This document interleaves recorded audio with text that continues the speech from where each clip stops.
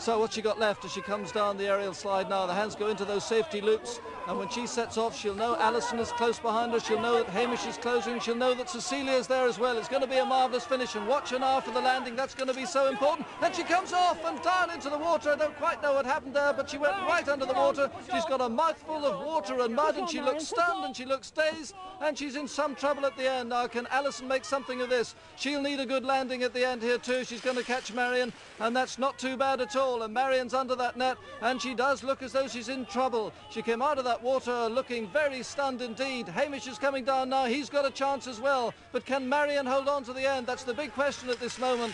But those feet come up, and that's a terrific landing by Hamish. So look at Alison on the far side. She's closing up on Marian. Marian is definitely struggling at the end, but she's got a lot of gut. She's got a lot of stamina, and she fights now to cross the line, and over she comes in first place. Magnificent run, the great recovery, 10 points to Marian Chanter. Alison, a great run all the way, and here she comes in second place with 6 points, and it's Hamish third with 4 points.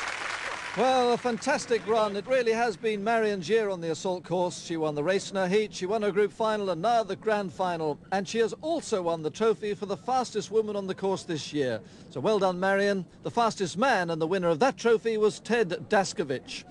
And adding in the points from this race puts her further into the lead with a Krypton Factor of 38. Cornwall's Marian Chanter.